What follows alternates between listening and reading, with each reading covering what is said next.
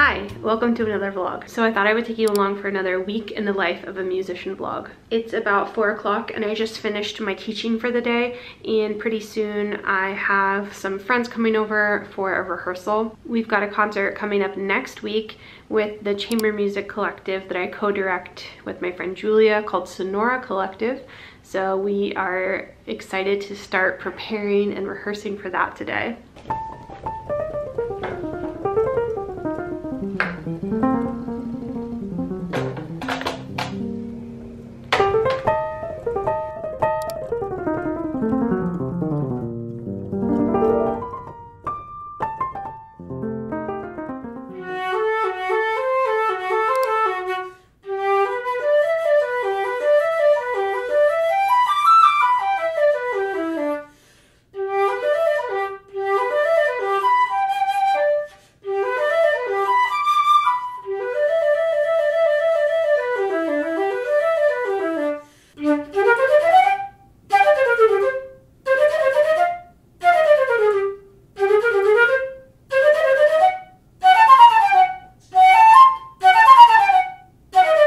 So I thought that I would show you what I am currently working on for the concert coming up. We've got first up a piece by Ehnes, Impresiones de la Puna, and then we've got just the Badinere from the Bach B minor suite.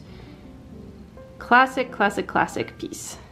And then solo flute, this is Valerie Coleman's Danza della Mariposa, and this is a piece that I've performed several times now, so I'm always happy to get the chance to share this piece and to play this piece. But there are always those same spots that are just so tricky that I will still have to keep working on. It just feels like, I don't know, it sticks in the fingers for a bit, but then if I take too much time not practicing it, we're right back to the beginning. And then we've got a movement from a duo for flute and viola by Divian. Just the rondo movement that I get to play with my friend Leah. And then finally for my portion of the program, we've got Vivaldi Concerto for Flute and Strings, La Notte, or The Night.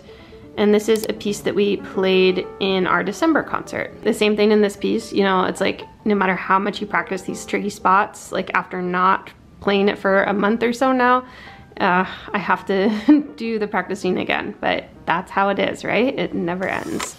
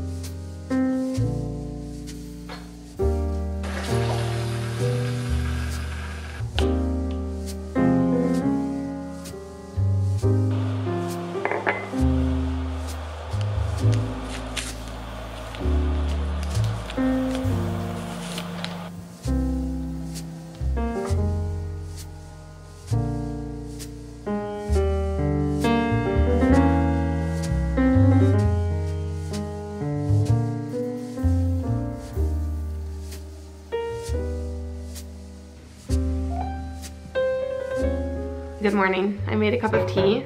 I never drink hot beverages, really. Okay, I drank a hot cappuccino yesterday, but I don't gravitate towards hot beverages, especially tea, but it just felt like the appropriate thing to do given the amount of snow happening out there. Honey, come here. Honey. It's a really good day to stay inside and just sleep, but alas, we have things to do today. Thankfully, I can do them inside. But anyway, I just got off a call with the production team for the concert that we have with Sonora Collective coming up next week, which is so exciting. In the years that we've been running this chamber music collective, planning concerts and all of that, we have to coordinate all of the details ourselves. So it's been really cool to work with a venue that is presenting us for the concert, and they're handling the logistics of everything, like transportation and all of these things. So that's really, really cool, and it feels like a luxury. So very grateful for that. The concert was fabulous last night. James Ehnes is amazing. Like, have you ever been to a concert or heard a performer and you hear them and you're just like, what am I doing? Like, what is the point of this? You feel so inspired, but also so depressed all at the same time. We're all on our own journey. That's what matters. But sometimes it's just like, wow, mind blown. So good. Today now I have a few students to teach, and I have a bit of time in between each one of them. So I'm hoping that I can structure that time to get some things done. The snow is really coming down. It's so cozy. I wish I could show you the full view. Yeah, it looks incredible. I think I burned my tongue a bit on that tea. Double tonguing is gonna be interesting today. I feel like that's why I gravitate towards cold beverages instead, because I am just like living in constant fear of burning my tongue or the roof of my mouth and not being able to play. I don't know, wind player things.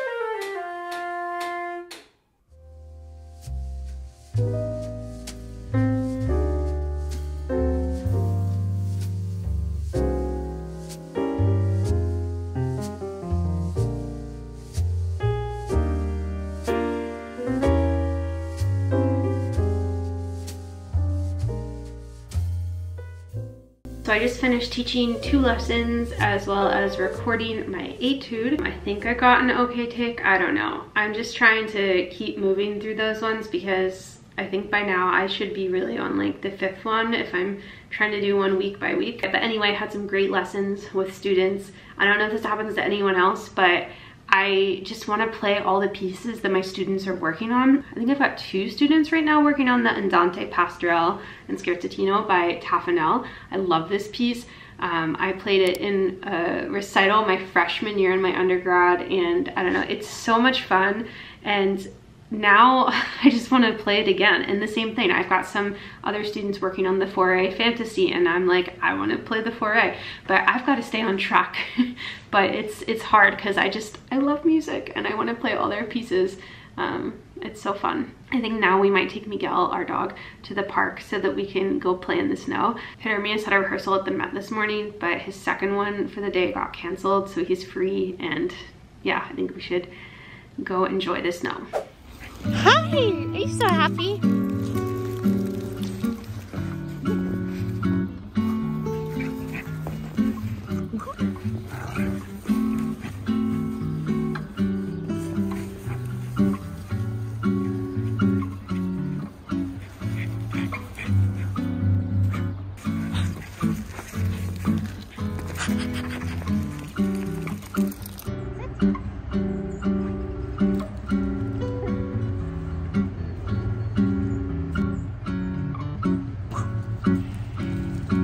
you doing?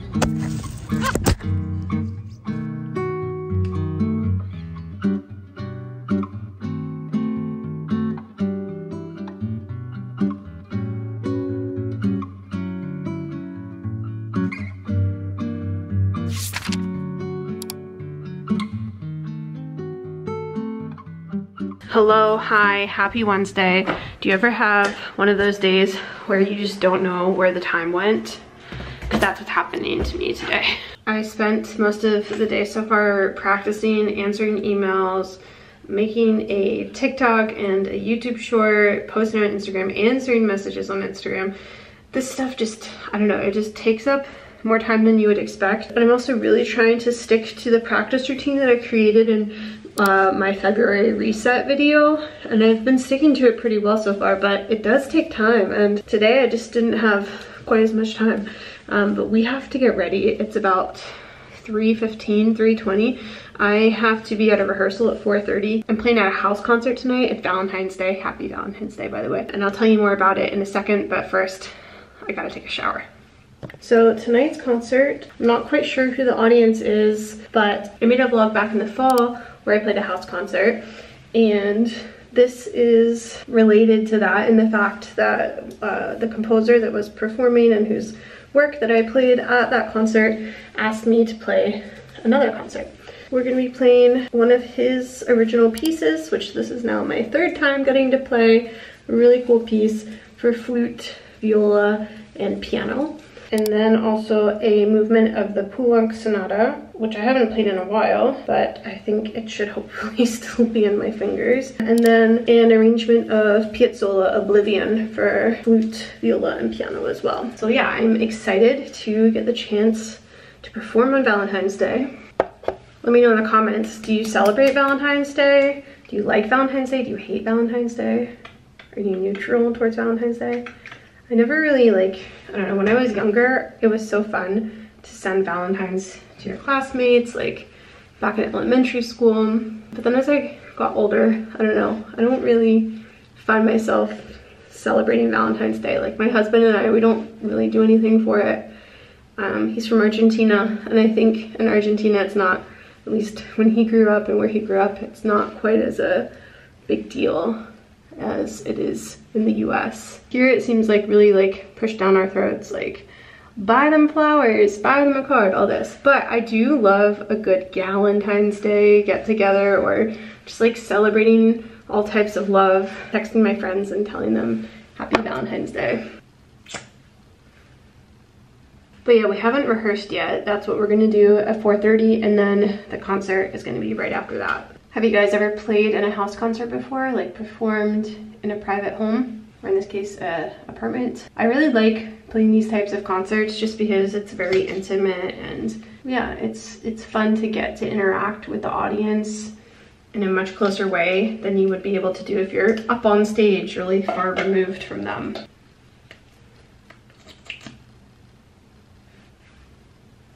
Okay, I'll be right back.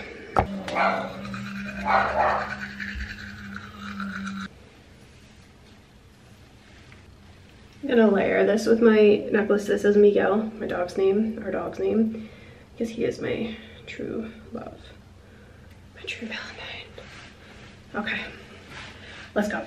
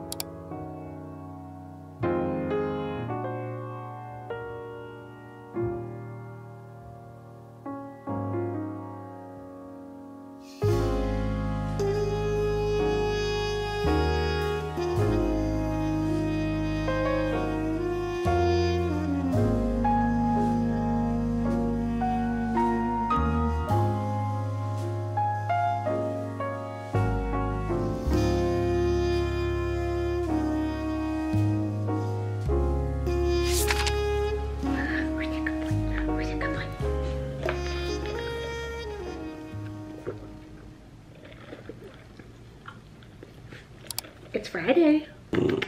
I know. So today I have to do some teaching. I thought that, you know, it's Friday. I'm gonna treat myself with a coffee. I mean, I had a coffee yesterday and the day before, but this is something a little more special. This is a fun coffee, strawberries and cream. It's interesting, it tastes pretty good. Very, I guess, like Valentine's Day inspired. Being a musician and a freelancer and someone that doesn't have normal hours for a job, like Friday doesn't really mean much to me. But I guess, you know, it is the end of the week technically. Tomorrow and Sunday I still have to teach and work, and so, but I can say that I really enjoy what I do. So if you've made it this far into the video, tell me how your February is going. I don't know when this video is going to be posted, but tell me how things have been going, what you've been up to musically or non-musically. I'm always interested in hearing what you guys are up to. It's really great to catch up with you in the comments, so let me know.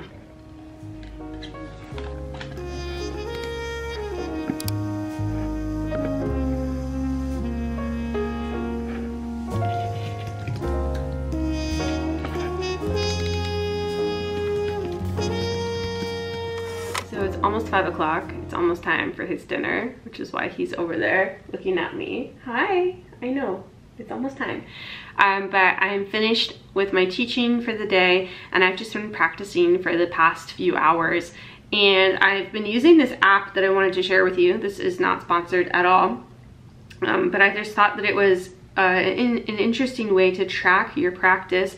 And I also just recently as in like yesterday, started using a practice journal again. I just feel like I have a lot of things going on right now, and I need to stay organized and keep track of what I'm practicing, and just, you know, jotting down anything else that comes to mind when I'm practicing.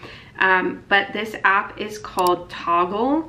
I think it might be marketed towards lawyers or other people that need to work and bill their hours to clients. But it's really useful for musicians or for anyone that wants to keep track of timing any activity that you're doing. And you can keep track of how long you practiced each thing. And then also at the end, it shows you like a handy pie chart of what percentage of the time you spent working on what.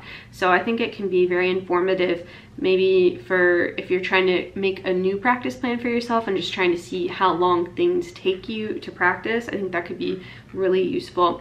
But yeah, let me know, what do you use to track your practice, if anything? Or do you use a practice journal? Is there an app you use? Do you not track what you're practicing? Or do you have another method that works for you? So I'm curious, tell me in the comments what you use to track your practice.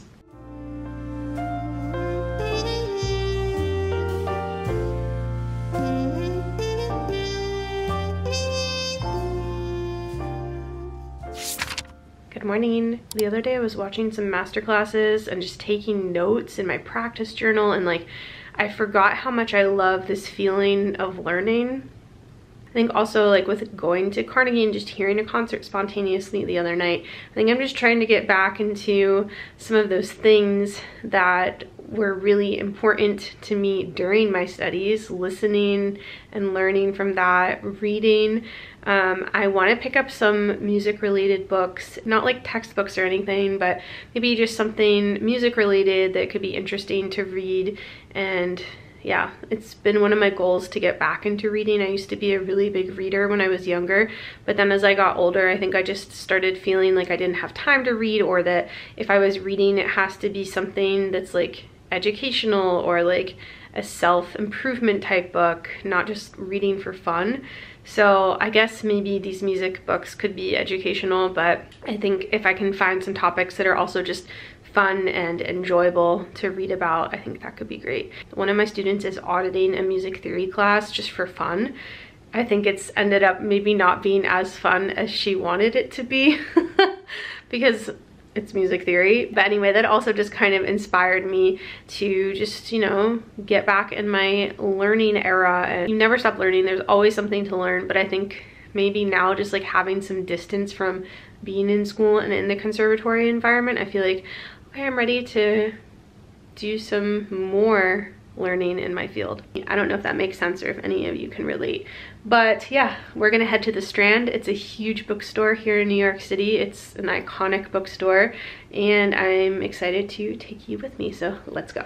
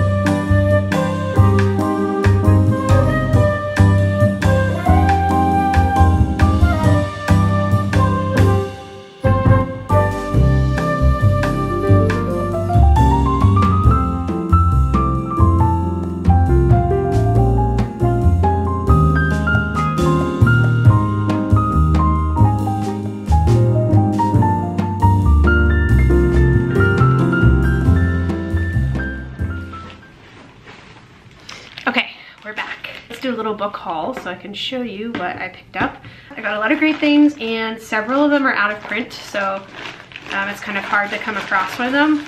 One of them was a book that I was trying to find online a while ago, and I couldn't find one for like less than 50 bucks. So I think it's great that I was able to pick this up for not very much since it's used. All of these books are used. So first up, we've got a book called The Flute by Raymond Malin. So I think it just kind of gives you a history and the overview of the flute. There's some illustrations in here. It talks about the origins of the flute. So if you're into nerdy history stuff, this might be a book to try to pick up. It kind of reminds me of the grown-up adult version of those Discovery Kids books where they just had like lots of photos and it was like talking about one very specific topic. So yeah, very cool. Next up, this is the Pandora Guide to Women Composers from Britain and the United States from 1629 to present. I wonder when this was published, how present is present. 1994. Okay, so it's a little bit on the older side. That feels bad to say since I'm a 90s child, but it's getting up there. It's not quite updated.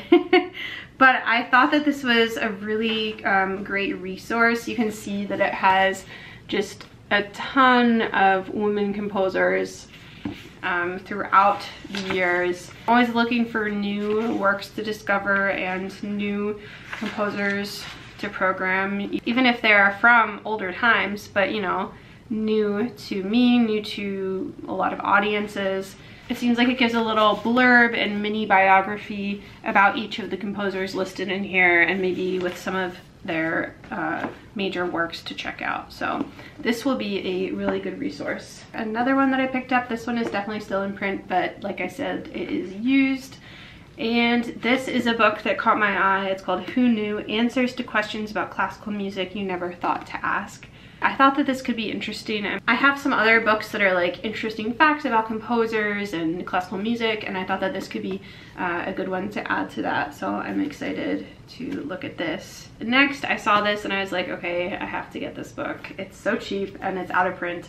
But this is just a book called Flute by the one and only James Galway, my flute hero. All of our flute hero, really. This is also an older book that's not currently in print. It says copyright 1982. So, you know, some of the info could be a little outdated, but I think it's still going to be quite relevant. It starts with the beginnings of the flute, then it talks about the recorder, the development of the flute, talking about quants, the modern flute, and then there's also a part 2, which is just talking about practicing, playing, and developing technique. Contemporary music, which is not really so contemporary anymore. Modern gadgets, playing with recorded tapes. But yeah, like I said, I saw this, I couldn't resist, and I think it's a good one to add to my library. I have a lot of flute related books and music related books, so if you ever want me to do a video where I kind of just go through books that I think all musicians should read or flute players specifically should read, let me know, and I can definitely make a video like that for you all. And then, okay, this is the book that I was looking for a while. I'm also looking for a biography of Moïse, Marcel Moïse, but like I said, this is one that's out of print and it was hard to find for like less than 50 bucks, but I got this for $7.50, and it is Jean-Pierre Rampal's autobiography called Music, My Love. And if you're a flutist, you probably know who Rampal is, but if you're not a flute player, Rampal was one of our great flute players of the 20th century. But this looks like an interesting, very candid read, and I'm excited to jump into this. The first chapter is called If Only You Had Worked a Little Harder.